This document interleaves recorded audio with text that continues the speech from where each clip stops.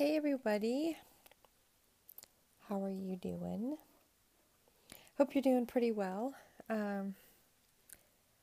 haven't been on YouTube for a while, just trying to readjust to the changes in my life that the Lord's been doing. But one thing that I was praying on was meeting people, like-minded people where I am, so I'd have fellowship with others. And the Lord has led me to a woman's Bible study, and it's been pretty good.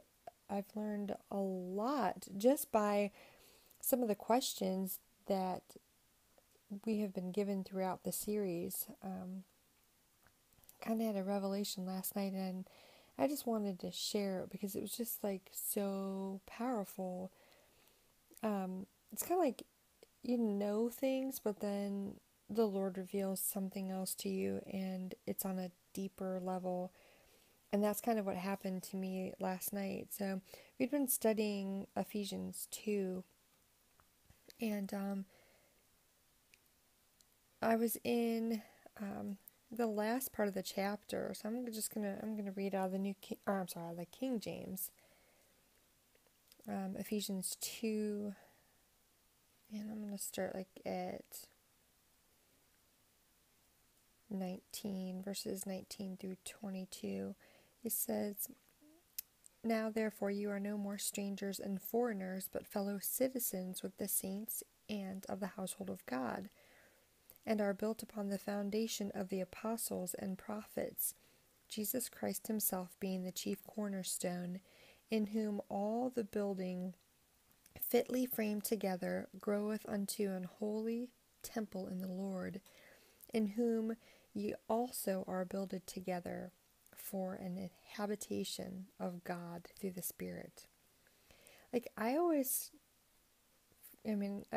since I've given my life to Christ, I have the Holy Spirit within me. But when I read this verse last night, especially verse 22, when he says, "We are builded for a habitation of God through the Spirit," it was just like I had this epiphany that it's the living God is dwelling within me, and everything that I do should be reflecting him. And so the Lord basically, like, I know I was created for him, he's told me this, but like last night he really drove it home for me.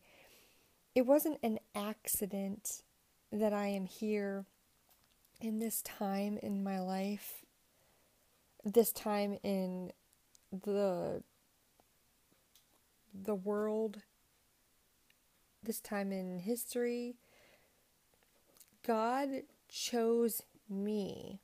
He chose to create me and put me right here, right now, to use me as a vessel to reach those who are lost and in darkness.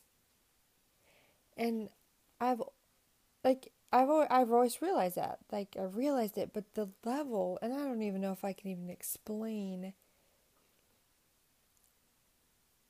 I just realized last night, nothing, like, it's not about me. It's never been about me. All of the things that I tried to hold on to, and the things that I thought I deserved, or the things that I fought so hard to keep control of, or what it's just, I realized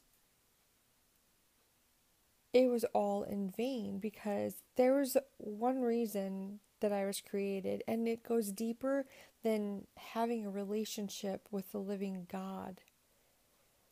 But I was created at this time to be his hands and his feet and his mouthpiece, and for him to work through me to reach people. Even living in my house with my husband and his son, I realized last night God chose me to reach these two that are in darkness. He chose me to be the one to come into this house and to be the vessel to shine the light. And every time I struggle with being Christ-like around them, every time I act out in my flesh, I'm completely going against the purpose that I'm here for. And it just blew me away last night on how the Lord revealed the deeper understanding of why I'm here. And then he told me last night as I started to understand, I'm not here for me at all. Like, there should be nothing of me here. I'm a sacrifice. I'm a sacrificial lamb for him to be using me to reach two people that are so far off the path that he wants them back. And that's why I'm here. Not only the people in my home, but all the people that I'm going to encounter outside of my home. So it was never about me. And the Lord said, now you understand. So I just wanted to share that. Like, we should be dying to ourselves, dying to our fleshly needs, our fleshly desires, and the things that we think is important, because it has nothing to do with us. And we are not here, and we are not doing the things that we're doing, and we are not around the people that we are around by choice or by accident. It was divinely planned by God. So, I don't know. I just wanted to share that with you guys, and hopefully somebody else out there, maybe you'll get a revelation through that. I just wanted to share it with you. But Satan has brought much deception to God's creation, to his people, letting them think that there's even a slight inkling of about us. There's nothing. There's not a stitch about me. I am nothing. Absolutely nothing. Never will be anything. I am only righteous and holy with Jesus inside of me.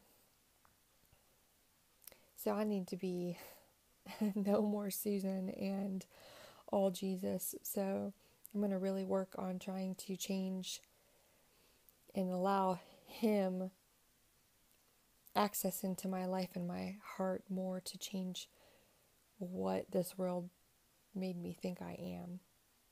I just realized, as much as I've progressed, I'm still nowhere near where God wants me. Nowhere near where I need to be, so I can be used mightily for his kingdom. So I'm working on dying to myself so he can live through me fully and reach as many children as he can. So I just wanted to share that with you guys, and I hope it blesses someone. But keep looking up, because the Lord is going to come for us. And I do want to remind everybody that the Lord has asked me to proclaim the acceptable year of the Lord from now until September 23rd, 2015. I don't know exactly what's going to happen. All I know is that's what he's asked me to do, so I'm going to proclaim that.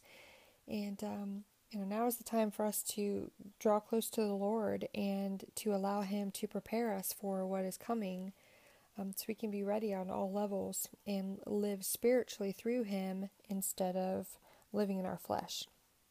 So God bless you all. If you don't know Jesus today, invite him into your life, invite him into your heart. It will be the best decision that you have ever made. Take care, everybody. God bless.